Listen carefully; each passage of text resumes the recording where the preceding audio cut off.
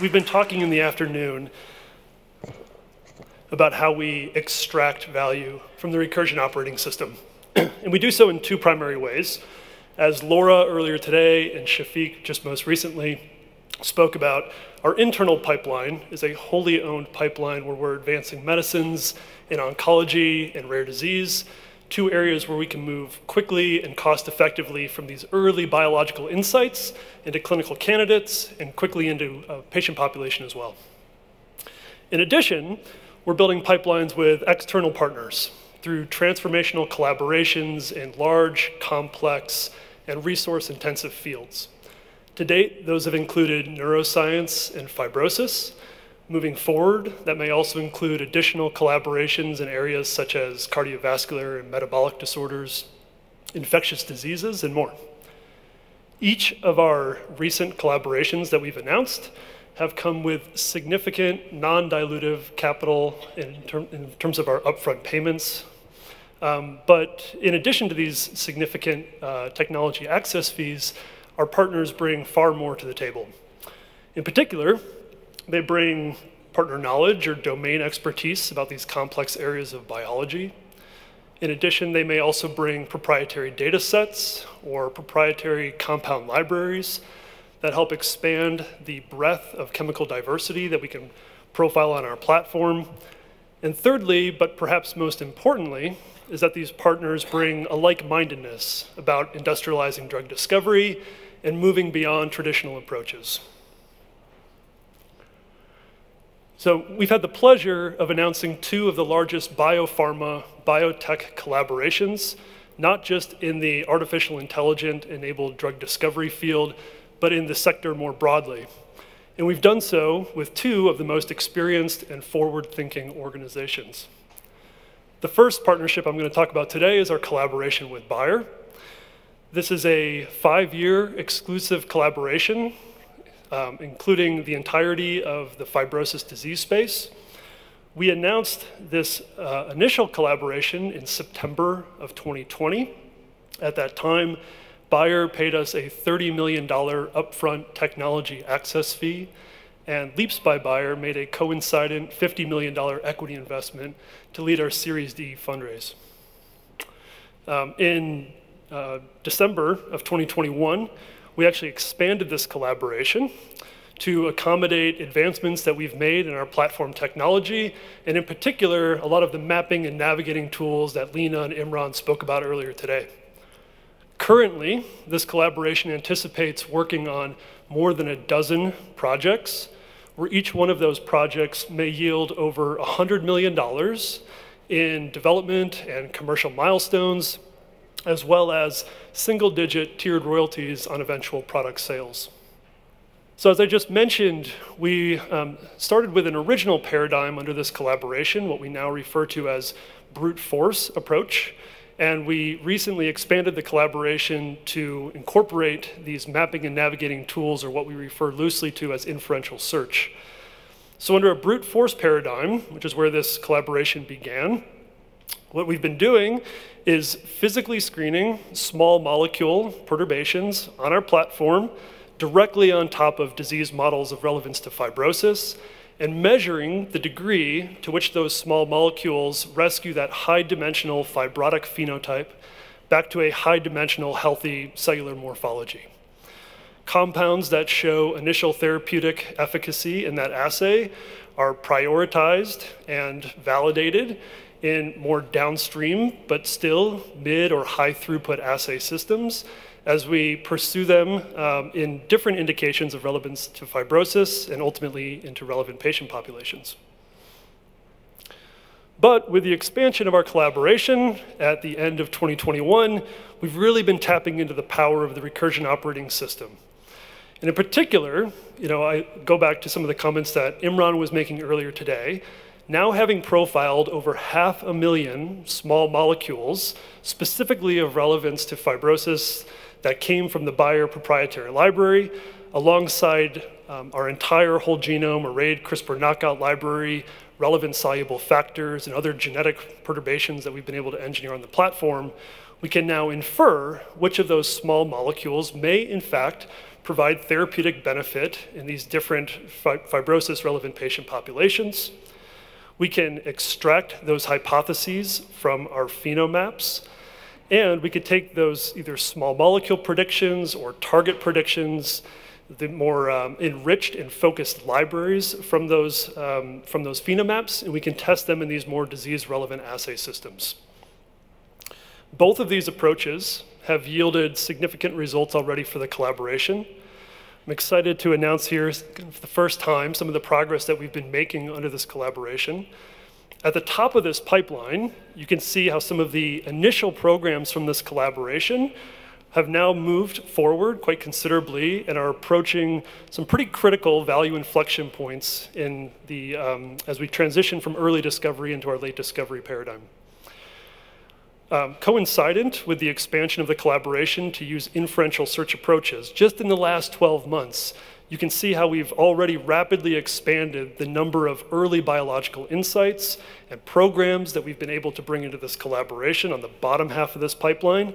I'm excited to announce that many of these programs are now accelerating forward under the governance of our joint project teams. So a couple of key stats and figures just to recap the progress we've been making specifically in the last 12 months of the collaboration. Since we signed this partnership, we have initiated 8 projects of relevance to fibrosis. 4 of those projects have been seeded in the last 12 months alone. As we and our buyer partners who are coming along with us on this journey have really adopted this inferential search mindset, we've been able to really accelerate the pace of innovation. In particular, we've conducted over 40 million experiments on our platform. Those experiments have generated over 2 petabytes of biological image data that now resides within this Recursion data universe. That data set encompasses, amongst many other things, over 500,000 small molecule perturbations that came from a Bayer proprietary library, as well as our own internal small molecule compound library, alongside over 100 different fibrosis-relevant genes that we can now mine for early chemical and therapeutic starting points.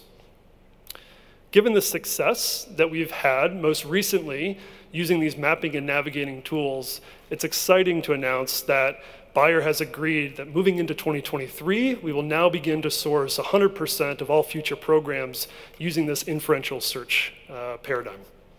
The second collaboration I want to speak about briefly, but importantly, is our transformational partnership with Roche and Genentech. So we announced this collaboration in December of 2021. It is a decade-long collaboration in the fields of neuroscience, as well as a single oncology indication. At the time of the announcement, Roche paid us a $150 million upfront technology access fee.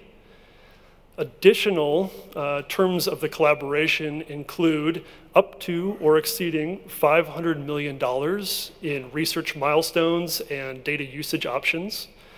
Additionally, Roche may pay us up to or exceeding $300 million per program for what may be up to 40 programs that result from this collaboration and our work together over the next decade. On top of that, we will also receive mid to high single-digit tiered royalties on any future product sales that come out of this collaboration.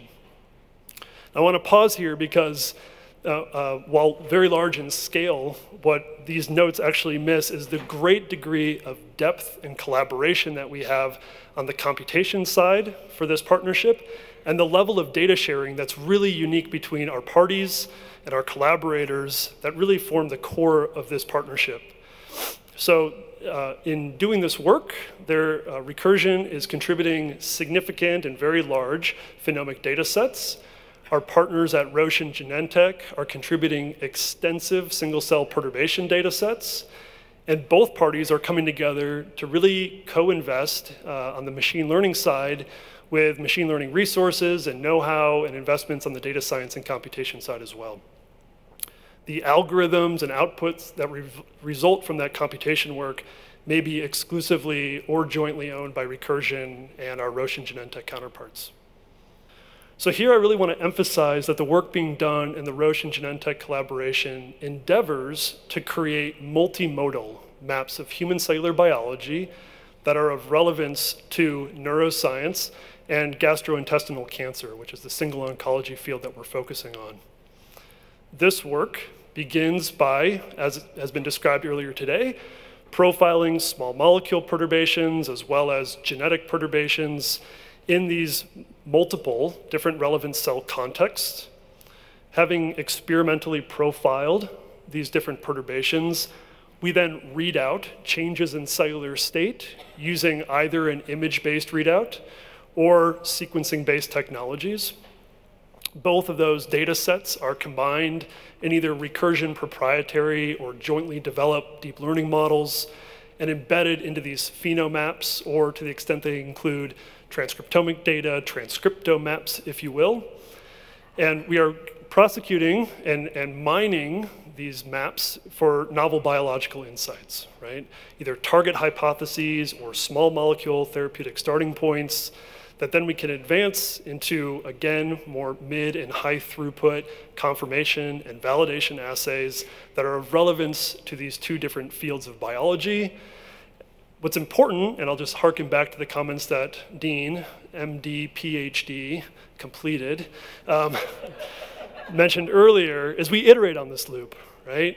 We iterate with respect to the data, we iterate with respect to the algorithms, and if I recall what Dean was saying, we iterate with respect to how we prosecute those experiments that we're constantly learning, right? We're constantly strengthening our algorithms, we're constantly improving and learning this system as we go in collaboration with our Roche and Genentech counterparts. The progress that we have made to date in this collaboration in just 12 short months has been extraordinary. I speak on behalf of Recursion when I say that. I think I speak on behalf of our Roche and Genentech counterparts as well. We're really enthusiastic about the progress that we're making in both of these fields, and while this is just a small sample of the work that's been done over the last 12 months, we hope that we have an opportunity in the future to speak at far more length about where we're going and the vision for this collaboration. So I will conclude my remarks there. They are short. Obviously, I think everyone in this room can appreciate the disclosure limitations that we have around these collaborations. We look forward to the opportunity in the future to continue to update you on the progress that we have made and the exciting advancements that are to come. I know that means one thing coming from me as a Recursionaut to tell you about these collaborations, but it's even more powerful when you hear from our Roche and Genentech counterparts directly.